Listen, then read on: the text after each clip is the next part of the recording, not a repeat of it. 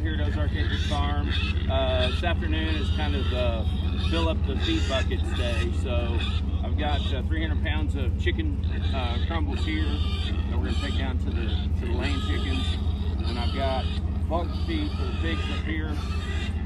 You guys are loud. Anyway, we're going to throw this barrel on and go down there and do that, and then we'll come back and get some pig feed and the blue barrels loaded up. So, hang tight.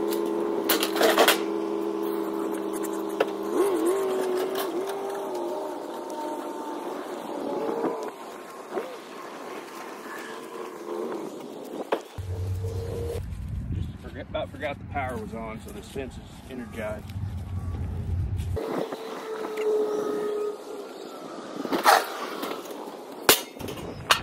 So one of the reasons I'm doing this is I've got 300 pounds of feed.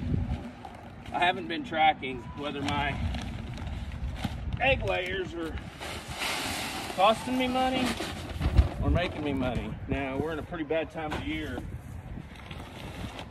right now, and I've got about 20 layers and 20 pullets. Out of those 20 layers, I've only been getting about 6 eggs a day.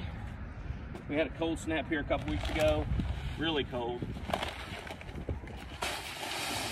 and ever since then they haven't been laying. So, but I do want to gauge it, see where we are compared to summertime and all that. Also, I need to figure out how often I want to move them, and I'm thinking that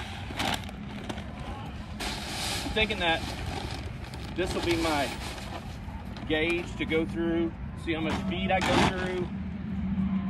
You know, if every 300 pounds and I move the chicken coop, something like that. So we'll see. Just trying to be resourceful, trying to be, trying to make some money.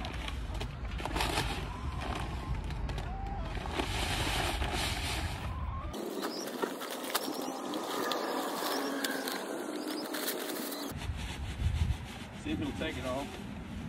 Woo!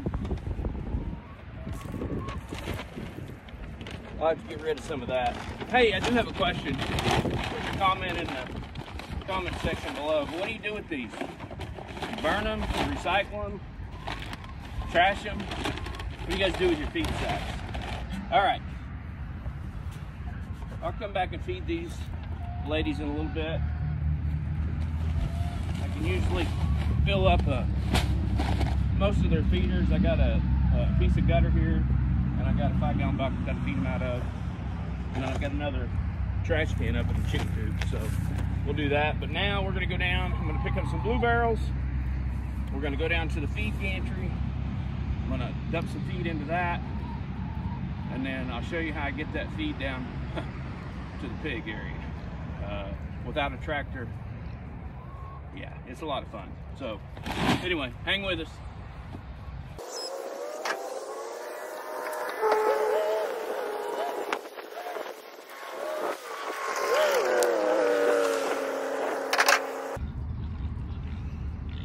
So I've got 4 of these blue barrels that have good lids on them. That one down there still got some feed in it. I'll come back and get that later after I feed tonight. We'll take these 2, and I got another one down here, and show you what we do to get them filled up.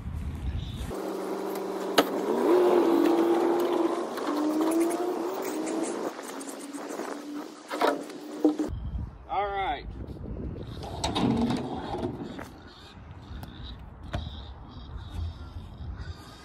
So this is my feed gantry, for lack of a better term. I got a 2-ton chain hoist, 2 of them. I hoist the bags off the truck or the trailer, depends on if I get 1 or 2. They open from the bottom, so what I do is I fill these barrels up, and typically if I've got my tractor here, I move them with my tractor. Tractor's in the shop, so what I'll do today, you'll see, is I'll get my afternoon workout. So stay with me, I'll show you how I do this, and show you a couple tricks that I learned. So first of all, I learned early on that once you untie this, you cannot tie it back if you got feed in there. So I've got 2 ropes with a bowling knot and a loop that I tie around the chute when I open it up. That way I can cut it off and stop the feed flow. So give me just a sec, I gotta get this untied. All right, so that's all the way undone. You can see that feed comes out pretty fast, but you can't control it. I have dumped quite a bit of this before. It's not fun.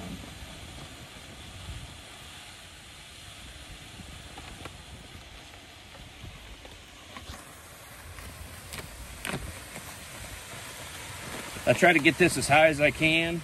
You can see that's almost already full. And I'll fill it up pretty full. That's probably good. And then you can pull that, wrap it around. Then I tie it back to here.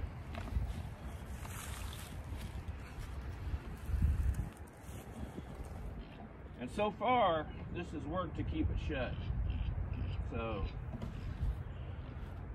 yeah.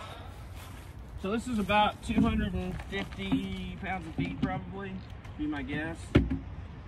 The whole bag's 2,000 pounds.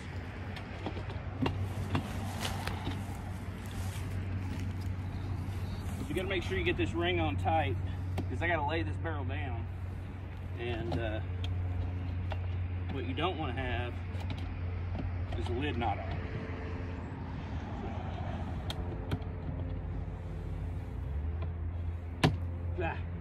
Almost. They're kind of cantankerous. Double check it. And don't get the string caught in it.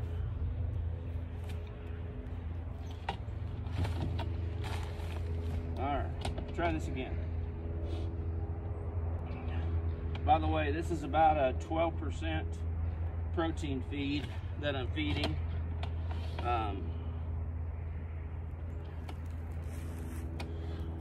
It's got soy and corn, and sorghum, some other stuff in it. Pigs really like it, so anyway. All right, now that's on. Here's what I got to do to get the feed down there so I don't have to walk up here every day, twice a day. I'm not going to show you the whole thing. I'm just going to give you an idea of the workout that you get, so it keeps me fit and trim. Anyway. So, like I said, we roll this sucker all the way down there, and we just roll.